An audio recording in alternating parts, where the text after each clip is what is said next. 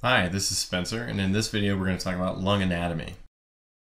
Understanding the anatomy of the lung, particularly the relationships between different lobes of the lung, will help you interpret radiographs and clinical vignettes on both the wards and on your boards.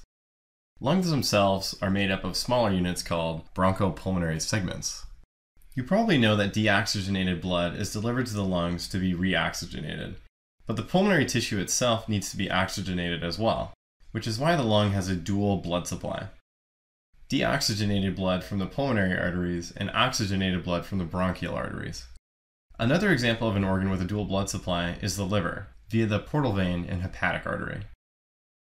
Blood is delivered to each bronchopulmonary segment via a bronchial and pulmonary artery, which run in the center of the segment. Venous blood and lymphatics drain along the edges of each segment. This is how the lung receives the oxygen necessary to perform properly. Board exams commonly test you on the relationship of the vessels to the airway in a bronchopulmonary segment. So be sure to remember that arteries run in the center and veins and lymphatics run along the edges of each segment. This is a very high yield concept. Now, what did the lungs look like grossly? The trachea divides into the left and right mainstem bronchi. The boards like testing your knowledge that the right mainstem bronchus takes off from the trachea at a more vertical angle compared to the left. How do you think this anatomy affects intubations and aspirations?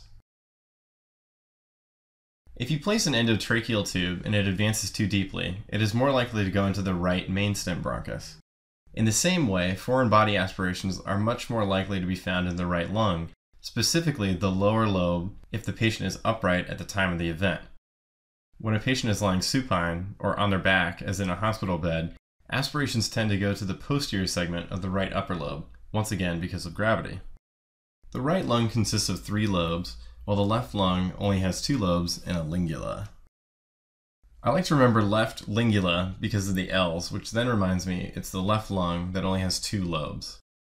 Another trick is that the word lingula means small tongue in Latin, and the lingula anatomically resembles a tongue.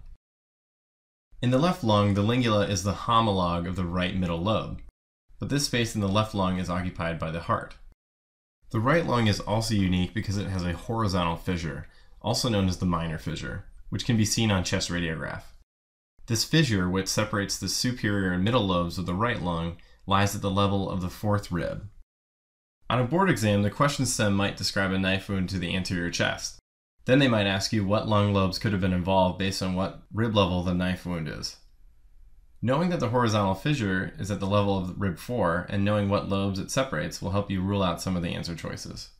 As you see, looking anterior to posterior, the lower lobe of the right lung is mostly obscured by the superior and middle lobes, or the upper and middle lobes, showing us the more posterior position of the lower lobe.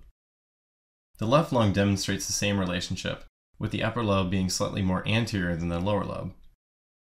In terms of lung borders, on the front of the chest, the apices of the lungs extend 2 to 4 centimeters above the clavicles, right here.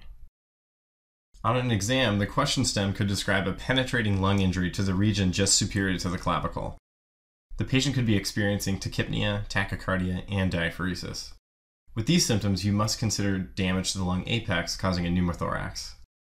Clinically, this region must be carefully approached when inserting a chest port or central line, as the operation is done just along the clavicle, within close proximity to the lung apex itself.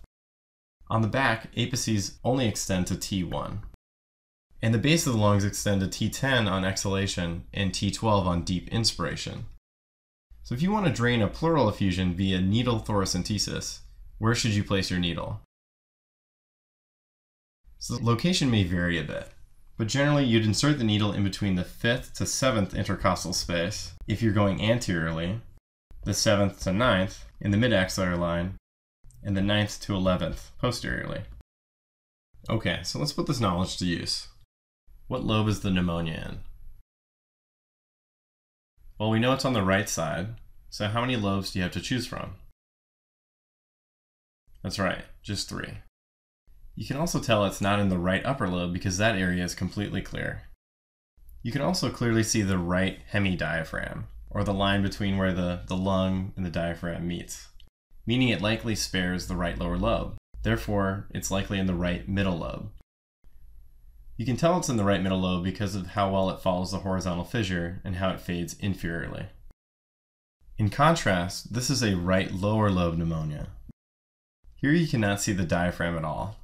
On the left side you see this clear difference here, and nothing over here. Here you cannot see the diaphragm at all, and the superior lung space looks clear. Okay, so let's test ourselves. A 3-year-old boy is brought to the hospital with acute shortness of breath. He was playing with marbles in the playground when his mother noticed him cough and become acutely short of breath. As the boy was continuing to struggle to breathe, he was brought to the hospital. Prior to this incident, he was healthy. His vaccinations are up to date and he takes no medications. On X-ray of the chest, which portion of the lung is most likely to appear abnormal? Right, so the right lower lobe. Acute shortness of breath in a young, healthy child is most often due to aspiration of small objects. The right main bronchus is more vertical, as you'll remember, and it's wider than the left. The aspirated particles are more likely to lodge at the junction of the right inferior and right middle bronchi. If the object aspirated is radiopaque, like a quarter, which is commonly aspirated, then you would be able to see it on chest X-ray. The right lower lobe may appear more opaque on radiograph as well, given there will be volume loss due to the lack of airflow.